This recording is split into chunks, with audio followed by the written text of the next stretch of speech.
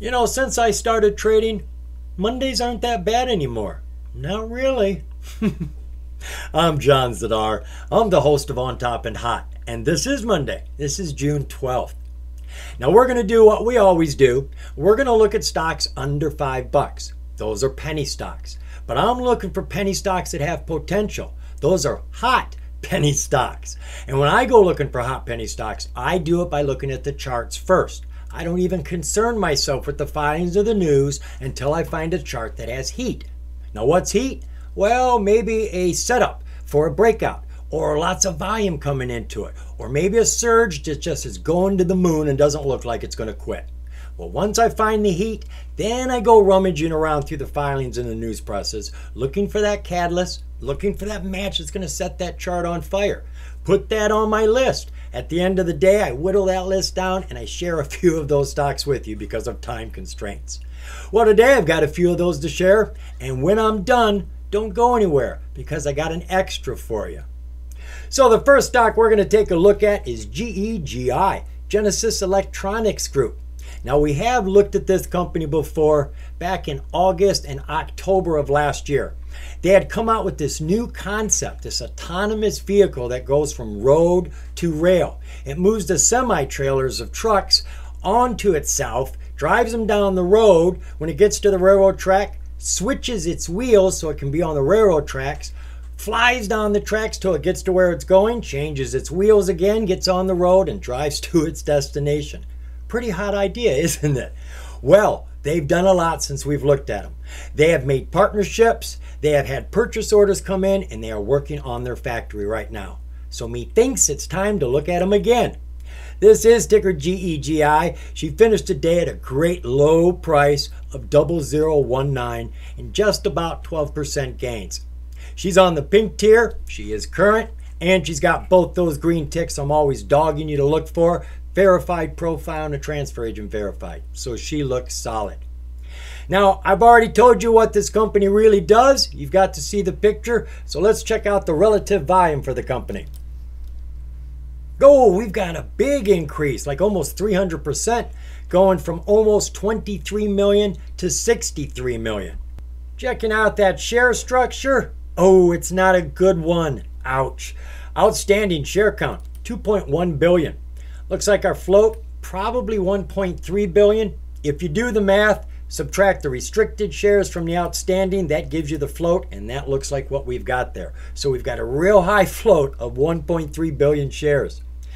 Financials for Genesis Electronics are nil. They're not making any money annually. They're not doing anything quarterly. That's why this news is real important. You can't make any money until you have a factory. You can't make any money until you have purchase orders. And the news covers both of those. Disclosures for the company, we've got nothing current, not since April of this year. The news has all the catalysts for us. So we've got lots of things happening over here. First, we've got two partnerships that occurred. The partnership with Portland-Vancouver Junction Railroad, which was announced in April, and another one here that was announced in April.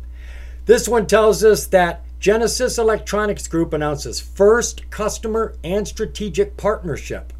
Taylor Transport signs letter of intent to become the first customer of Glide Technology.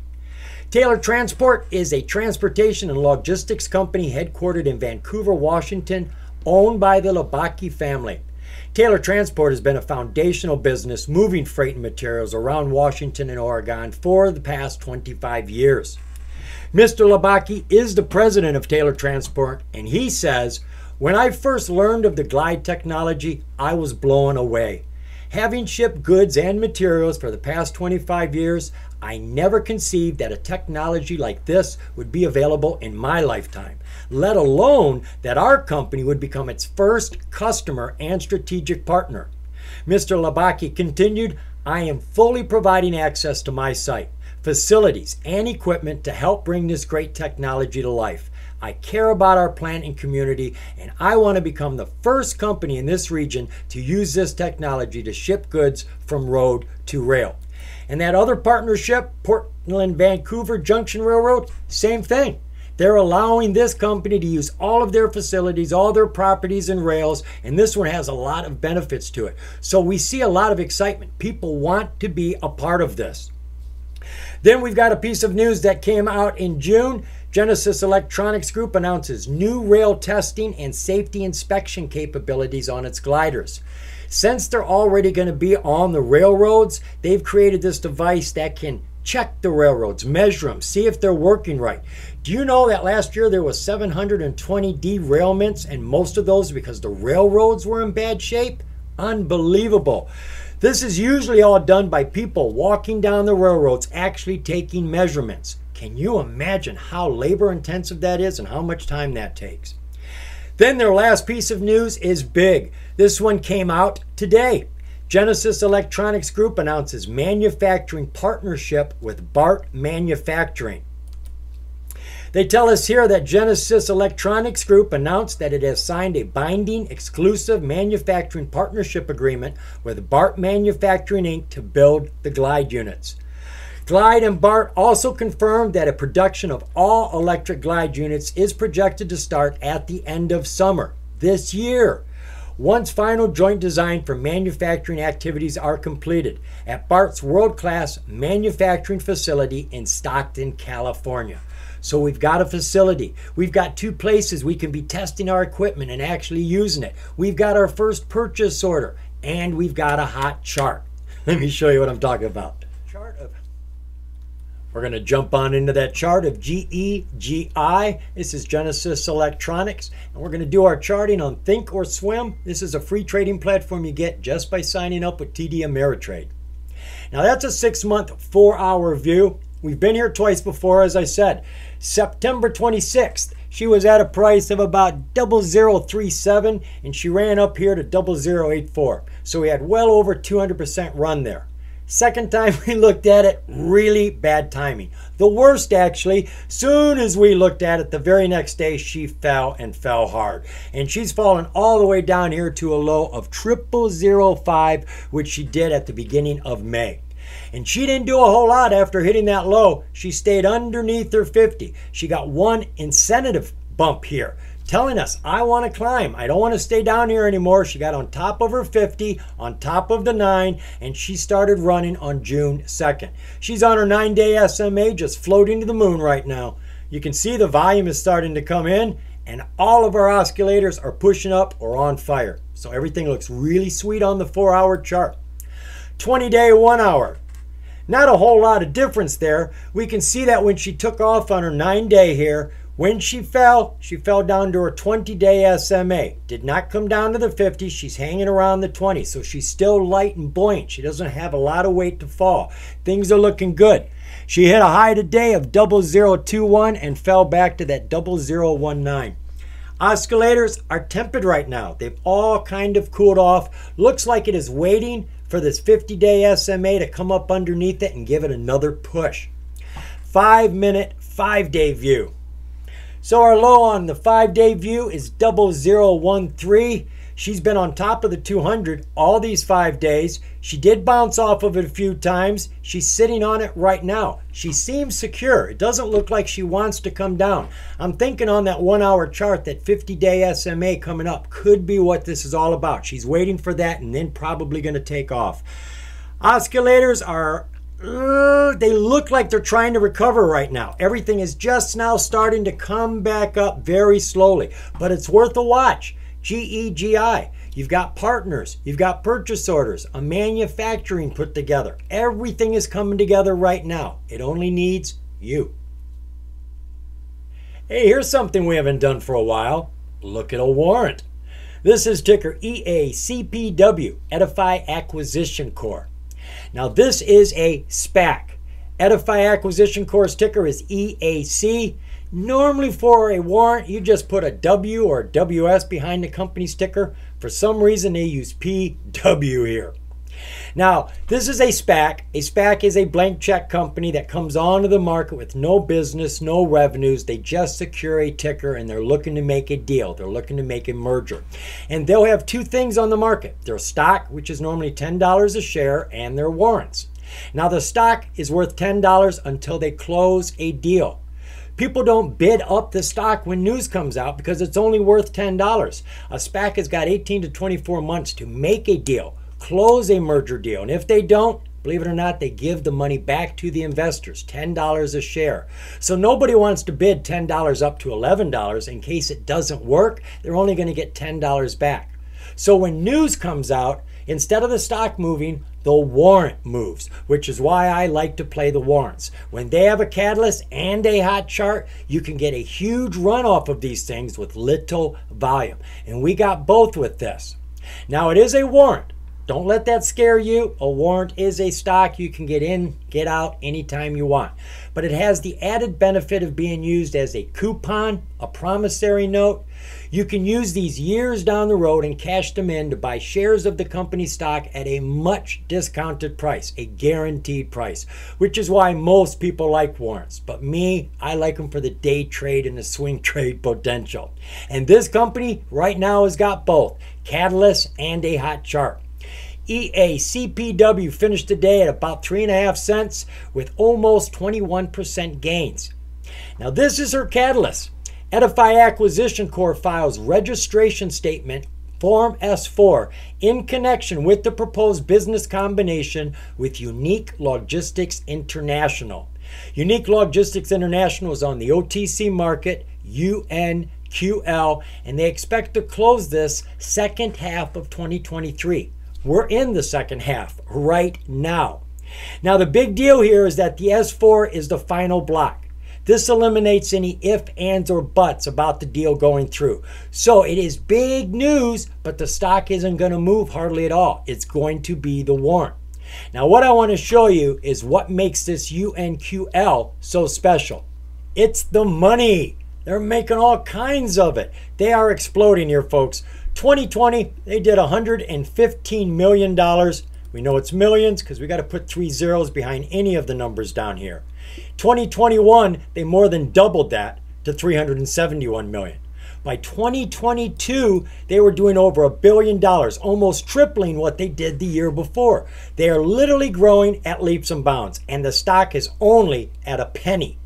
Now, I think when this stock gets up onto the NASDAQ, making this kind of money, being in front of people who have money, they're going to see the value and it's not going to be under the radar anymore. That's the whole deal here. Now, I am primarily interested in investing in the warrant. If you want to consider this stock, do your own DD. But I see the value here. Do you? Let's go take a look at that chart. We are looking at the warrant for Edify Acquisition. This is ticker EACPW. This is a 6-month, 4-hour chart. And as you can see, it is an atypical breakout chart, right? You've got your 200-day SMA right here coming down like a ski slope, leveling off down here at the bottom, and the price trying to break through. Very easy to identify. These are the sort of charts I'm always looking for. Now, she's had a lot of volatility here. Some huge dips and huge rips. Hit a high in November of just over 12 cents and came all the way down to 0005 in January. And right now, she is trying to break out. She is trying to get up over that 200. She bounced off of that 50, cracking it once, and she's come back down here just underneath the 200, but on top of her 9 and on top of her 50. And the volume is increasing. Right now, all of our oscillators are pushing up. They're all looking good. We've had a crossover on our PPO, percentage price oscillator, and one on our MACD. And the green bars are accumulating. RSI is a little cool. We're at 55. That's as cool as I do want to see it. 20-day, 1-hour view. Pretty much just going sideways there. We do have a high here of almost 6 cents and a low bubble of 2 cents. She cracked the 200 here, cracked the 200 there, but really isn't doing much. Now, something I do need to tell you when you're trading warrants, don't expect the volume that you see on stocks. Nowhere near. However, it will run farther and faster on less volume. The reason for that is the ask and the bid. I want you to pay extra special attention to the ask and the bid. This is where people make their mistakes. The bid may be at 2 cents. The ask could literally be at 18 cents. Somebody will come in and buy it at 18 cents and you'll see the price jump and you'll go, oh my God, I just made 900% gains. Hold your horses there, cowboy. Go check. I'll bet the bid still says 2 cents. Normally it takes 2 or 3 buys at that new high price to confirm it before it changes. So before you buy or sell a warrant, make sure, confirm the ask and the bid are what you want them to be. Looking at that 5-day, 5-minute. Not a whole lot going on until today. She jumped here from just under 3 cents to just under 5 cents. You're looking at about 60% gains. She fell at lunchtime down to a 20-day SMA at 3.5 cents, and she is stuck there all day. I would have thought she'd have moved when the 50-day came in, but look, she's underneath the 50 now. But I got to tell you, there's no liquidity with most warrants. It's not like you see the volume come in, getting less, getting strong. It's just on and off, on and off. So you got to watch for those pops. EACPW, she could surprise you. And our final stock was a last-minute change up. This wasn't what I had prepared to share with you. I was going to share with you Cellularity, ticker CELU. They've got a hot catalyst and they've got a hot chart. So it is worth your due diligence. But what I want to share with you right now is one I found at the end of the day. HIHI, ticker HIHI. This is Holiday Island Holdings. Now actually I didn't find it. It was introduced to me by Velmore, one of my dear followers. She is always finding hot stocks. I don't know how she does it. I should recruit her.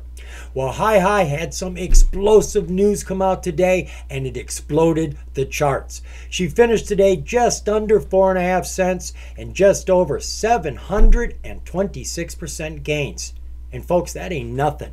Would you believe she had nearly double that on the table today? Almost 1,500% gains, all because of this news press. She is on the pink limited tier, which isn't a good thing. This means they are late on one or more of their financials, and we'll get into that when we look at the financials. They do have a verified profile and a transfer agent verified, so that looks good. But this shell risk being tagged to her, that doesn't look too great. That means they're in business, but they're not making any money, which is the case. So what does Holiday Island Holdings do? Well, they tell us they are a development stage company involved with recreational, residential, and commercial real estate acquisitions, management, and development. So what was the relative volume around this news today? Huge. It looks to be, I don't know, like maybe 90 times her normal volume, going from 35,000 to just under 3 million. It is a huge jump. Share structure for this company is beautiful. We've got a low float. I did verify this. I did it for Velmore. That's how I know. It is just around 6 million. So we have a low float. And I'm sure that helped this stock to run today. Financials for the company. They have nothing. They have nothing on the annual. They have nothing on the quarterly. The news that came out today, though, changes all of that. And I think that's why the stock ran. You start throwing around big dollar figures, people get excited. Disclosures. This is where we can see our pink limited problem. Looking over here, you can see what they're missing. This is going by threes. 3, 6, 9, 12. So they've got everything here, but where's the first one for 2023? We're missing that. Plus, we are missing our attorney letter. Every annual report has to have an attorney letter on the pinks. So we're waiting for the attorney letter and the first quarter for 2023. They need to get those in ASAP. All right, let's take a look at that hot news. So the first piece of news we're looking at comes from September last year. Holiday Island has entered into an agreement to acquire an oil and gas interest estimated at $500 million return. And finally, we get news on that deal. Today, Holiday Island has finalized an agreement with XA Interactive Inc. to recapitalize the company initially with $150 million in assets. Here's the news. The company, operating in the recreational remote living real estate market and other commercial properties in the geographical markets of Texas, Arkansas, Oklahoma, Missouri, Louisiana, and Florida, announced today that the company has entered into a finalized agreement with HIHI Interactive, a privately held firm specializing in oil and gas operations, to recapitalize and grow HIHI. HIHI will pass control of the public company to HIHI in exchange for an undisclosed amount of cash. The roll-up of HIHI as a wholly owned subsidiary will initially put more than $150 million in assets in HIHI's books. HIHI currently operates more than 100 active and producing oil wells with aggressive plans to develop approximately 500 more over the next 36 months. So you've got a business coming in that is making money, that's going to pour money into this company and start generating revenues. That's everything everybody wants. The company's making no money right now. Now, hopefully they'll get these filings in and we won't have any problems. Everything looks hot, hot, hot, including that chart. That is the 6-month, 4-hour chart for HIHI, Holiday Island Holdings. As you can see, nothing has been going on for 6 months. Absolutely nothing. She's been dribbling downhill underneath her 50-day SMA, underneath her 9-day SMA, going nowhere but down. Until today's news, she erupted, jumping from 0.004 all the way up to almost 6.5 cents. It was a tremendous run. And as you can see, the oscillators are on fire. And every single time you look at is pretty much the same thing. Flat with a nice run. So what we really need to look at is that 5-minute, because what's going to happen?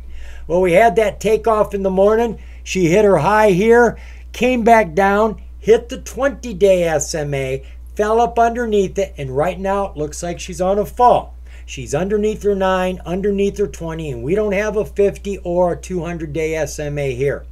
Oscillators look weak. They are all pushing down right now. This just came out today. This is the first day people have had a chance to look at it and play it. Tomorrow, a lot more people are going to be looking at it. People like you who are now hearing about it from me. This is worth putting on your radar because she's got a low float and she's had a huge jump today. We don't know what could happen tomorrow. There could be a continuation and it's worth your attention. Ticker HIHI. HIHI. Hey, you hung around. Glad to see that. I'm still here. I'm just not on the screen. I want to save all the room for the charts. This is what I want to share with you, folks. Through the day, I do a lot of research. I see a lot of hot charts, and I can't share them all with you. We just don't have the time. So I'm going to go through some hot charts right now and show you real quick and easy what I look for.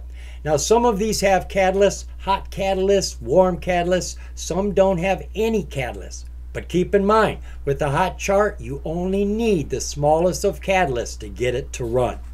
So this is Lottery. You're familiar with them. They've been going through some hard times. But as you can see, her chart is ready to break out right now.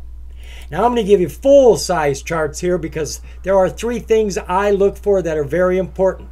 One, I'm looking at the price. I want it near that 200, breaking out or just about ready to break out. I would love to see a lot of volume, but most important are my oscillators. I want my oscillators on fire and pushing to the moon. BFI, she's already breaking out. All the oscillators are strong. Volume is a bit thin, but it is there. Looking at Nikola, ticker NKLA. Look at this, folks. She is set up for a breakout right now, and the volume is thick and congested, and all of her oscillators are pushing high and strong. This looks excellent. Looking at MCLD, she came under her 200. She's about ready to break through it again. What we want to see is this 50-day SMA, the yellow one, start to curve back up, just like our oscillators are doing right now. Keep your eye on this one. This one could shoot sneakily. The next stock, INTK, a perfect atypical breakout chart. 200-day SMA coming down, leveling out with the price sneaking up underneath it, looking like it wants to go on top. The volume is getting thin here, but our oscillators are getting stronger. AXIM, she is breaking out right now. Volume isn't real thick, but we have it there, but the oscillators are getting hot. Next stock is ALLG. She had a hot day. The volume was nil for a long time. It got strong today. We had a big, strong push, and all of the oscillators had that push as well. Don't know what's going on with this one, but something happened. Another one, AASZF. She is breaking out right now. She had a strong day, bouncing all the way from her 50 through the 200 and staying above her 200. Volume was very strong today, and the oscillators are heating up fast. Two more. RXT. She has just gotten on top of her 200. She was sliding downhill on it, but here comes the 50, crossing the 200-day SMA. That is a golden cross, one of the strongest signals you're going to find on the charts. That is occurring now with the oscillators bouncing and turning around. And the very last one we got is MESA. MESA, ticker MESA. She is trying to break out right now. Volume was very strong today, and all of our oscillators are just now turning up. This too could be a surprise tomorrow. Remember, folks, there's a lot of due diligence you can do on any of these stocks, and I encourage you to do it. The more you know, I know you can't see me, but I'm winking. The more you know. See you, folks.